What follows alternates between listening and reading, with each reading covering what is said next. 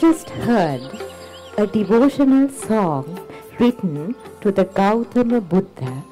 More than 2500 years ago, the Gautama Buddha, the Blessed One, attained Nirvana and left this world in peace. On the same day that the Gautama Buddha passed away, a violent vagabond king who was ousted from the Vangadesha arrived at a small island in a ship.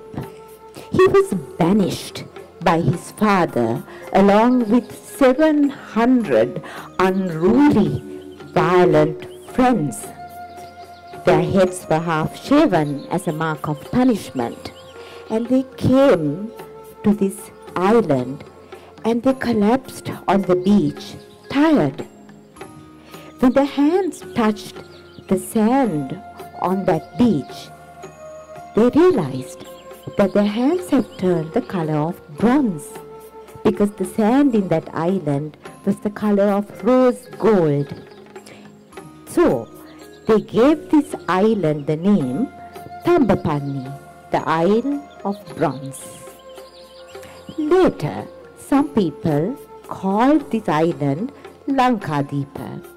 Now they call it Sri Lanka.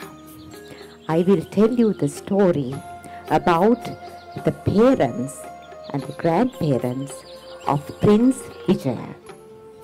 Prince Vijaya, who was banished from India, was the son of King Singha of the Vangadesha.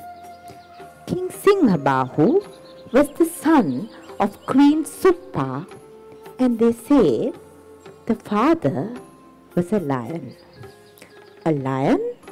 Yes, I will tell you the legend of the lion as it is written, adorned by the poetry of Sarachandra, a Sinhala poet. So, Queen Suppa, when she was a princess, was the daughter of the king of the Vangadesha. She was so beautiful. Her hair just reached her knees in all blackness. She was doe-eyed.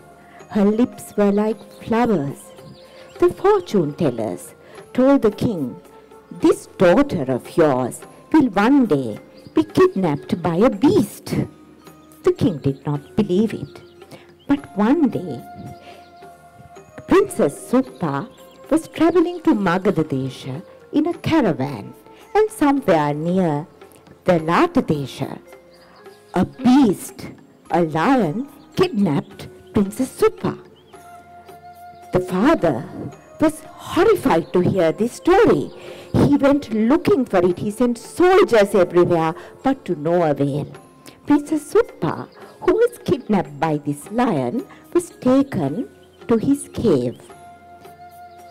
You'd think she would be upset. You'd think she would be sad. But no, the fortune tellers were right. The lion blocked the entrance of his cave with a big stone and blocked the entrance. Inside the cave, Princess Suppa touched the golden hair of the lion. The lion touched the black hair of Suppa.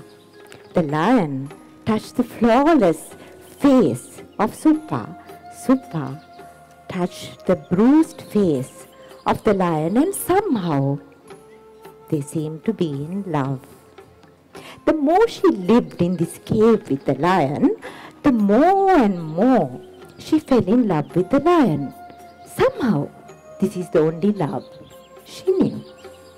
As time went by, Suppa had two children, twins, a girl and a boy, Singha and Singha Sivali. Singha had strong arms like a lion and therefore called Singha. What about the lion? The lion loved his family so much. He hunted and gathered for him. He clothed his family in beautiful leaves and sheets and flowers. He watched them while they bathed. He brought them flowers. He showered them with love. For the lion, taking care of his family and protecting the family was his version of love. But there was trouble brewing in the cave, which was always blocked with a big stone. The growing Singha Bahu kept asking his mother, "Mother, what about those stories you tell about how royals live? What about those stories you tell about the silk they wear? What about those beautiful shoes they wear? What about that music that the musicians sing, but we have never heard? Mom, what about the wonderful, delectable food they eat, which we have not eaten? Why are we living in this cave? Why? Why aren't we going out of this cave? We are always in this cave, blocked by a stone." Finally, Supa broke down and told her story to Singha Bahu and Singha Sivali. She told her that this life she's leading is a life of love for her. It means love for her. Singha Bahu did not agree with it. What sort of a punishment is this? What sort of a life is this? What's the meaning of this life, this captivity? What does it mean? Kumakto me papi, lineme, visime, sitakto, sepakto, he asked. He begged his mother, "Let's run away from this cave. Let's run away from this lion who's keeping us captive, who's taking away our freedom." But Supa did not agree. But Singha Bahu one day, with his arms as strong as a lion, pushed the stone out, and they were suddenly free. He beseeched to his mother, "Mother, please, let's go back to the royal household. Let's go and look for what is our due, our inheritance." Supa battled with her love and loyalty between the lion and the sun. Finally, she agreed to go with Singha Bahu. At that moment, for her, that was love. So Singha Bahu and Singha Sivali and Supa left the cave and started their journey. And in the royal house of the latter country, they were received with so much of love. And Singha Bahu became so famous and so beloved for his spirit of fighting, his strength, and his beauty. But what about the lion? The lion came back to the cave and saw that the stone has been removed.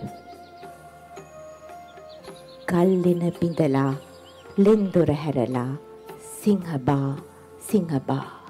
My cave is open. The door is broken. Singha Bahu, Singha Bahu. He just screamed. He said, "Mama dana katimi, mama sakakalemi, Singhaba, Singhaba, Singhaba. I suspected you. I had an inkling. I knew you would do this. Singha Bahu, Singha Bahu," he roared. He looked for his daughter. Singha Sivali, ma priyatiyaniya, kavaniya, povaniya, magana, biyavaniya, vanayi, tukak vita, asaniya, swaniya. Singha Sivali, my fair daughter, who loved me so much, who used to worry about me, who used to feed me, who used to be around me. Really, you left me too? The lion wept. Lion was so sad, with tears falling down his face. But then, after some time, rage arose From within, he said, "How dare you, Singha? How dare you challenge me?"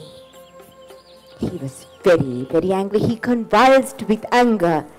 He set on an impassioned journey to find his family. He went from village to village. He killed, beat, roared, shed blood. He destroyed villages looking for his family. He went on and on from village to another, and he was looking for his family. For the people who were looking at this lion, he was a lion gone crazy, but for the lion, he was just looking for his family. He was agonized, he was pained, he was sad. The king of the Lata Desha heard that a mad lion was killing his people. He summoned Singha and he told him, "There is a lion threatening my people. You, Singha the warrior with arms as strong as a lion, will go and kill that lion." So Singha set off on a journey to kill the lion, not knowing that it was his father. Finally, the lion met Singha face to face. Singha did not recognize the lion, but the lion immediately recognized Singha from far away. He said, "Singha, my son, come and embrace me, my son." A lifetime of a misspent childhood flashed in front of Singha. He hardened his heart. He took one arrow and he shot at the lion, but he missed. The lion was confused. "Here is my son. Why is he trying to kill me?" He said, "Singha, come, my love. I am your father. My love for you pierces my skin. My love for you traverses my flesh. My love for you sits on my bone. My love for you seeps into the marrow. And for as long as there is breath, my love, the love I have for you pains my cells, my atoms. Singha, this is how fathers love their sons. Come and embrace me." But Singha shot the second arrow and he missed. The lion looked at Singha. Singha looked at the eye of the lion. Singha took the third arrow out and he aimed at his target.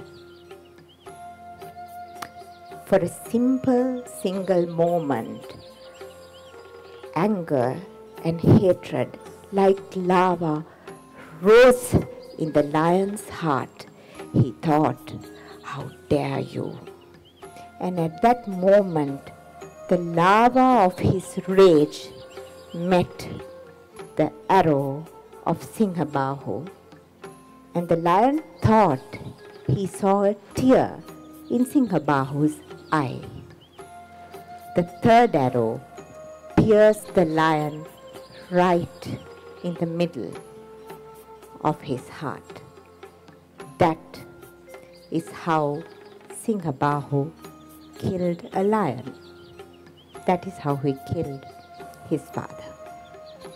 That is what the legend of the lion says.